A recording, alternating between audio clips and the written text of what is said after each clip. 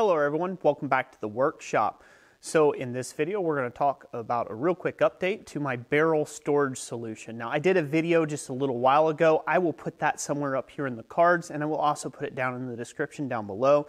You can check that out. There's a barrel sitting just off frame here where I came up with a storage solution using a barrel to keep all of my high carbon tool steel upright in the upright vertical position to take and save space.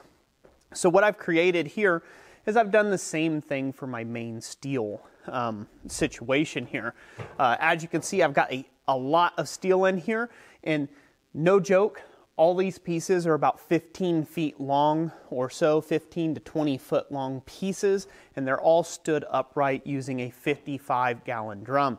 Now what I've done with this is I've actually drilled through the barrel and I've put in 3/8" diameter rods, very similar in a grid pattern like I did with the high carbon tool steel as well. So what I've also done is I've made up a shorter barrel. So I've made what you'd say maybe a third barrel or a half barrel situation where I've cut off half the barrel, and I can show you the little excess piece here.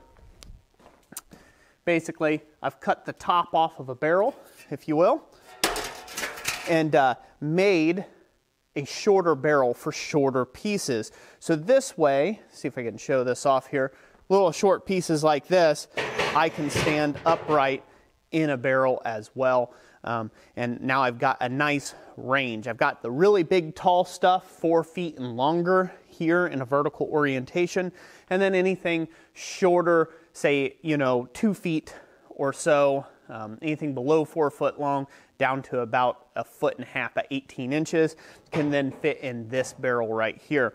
So this ought to be a really great situation and a really great setup for the shop. Really easy to do. So if you have barrels in your local vicinity, you can use an angle grinder, you can cut the lids off this. I have a plasma cutter, so I just plasma cut around the circumference of the piece. You can do this with an angle grinder and a simple step drill bit. Again, I have a plasma cutter, so it's nothing for me to go psst and just put a hole in it and or cut the top off with the plasma cutter. So that's really handy, but it can be done with an angle grinder and a step drill bit. One of the main features that I like to point out about this barrel system is you have got to leave yourself access to the bottom of the barrel. And the second thing, you want to take and cut a hole in the bottom of the barrel as well. Because if you're out in a shop that can be exposed to inclement weather, you don't want rain to come in and sit in the bottom of that barrel. You don't want to have a rain barrel and half your steel stuck down in there. So provide a place for it to drain. Just a few things to keep in mind.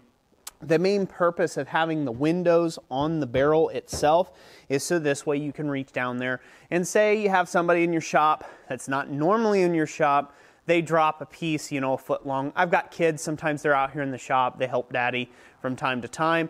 Sometimes I say, hey, go pick up that piece of steel over there and go put it, on the rack or whatever, and they put it in the wrong place. Well, if it's in a 4 foot deep barrel, it's gone forever, or at least until you pull out all of that tonnage of steel. Now, as far as holding capacity, and I'm talking kind of quick because I'm not wanting to take up most of your time today. As far as holding capacity is concerned, I hope you guys can tell how much of a barrel of steel this is. That is a lot of steel in one area, in one way. So you can hold an impressive amount of steel in a barrel going vertical and upright. By my calculations, I have about 1 ton of material right here. That's 1 ton of steel, just a little over, just about right around a ton. So that's 2,000 pounds for a ton of steel here, all loaded into this barrel, straight up. You may say, well, isn't that unstable?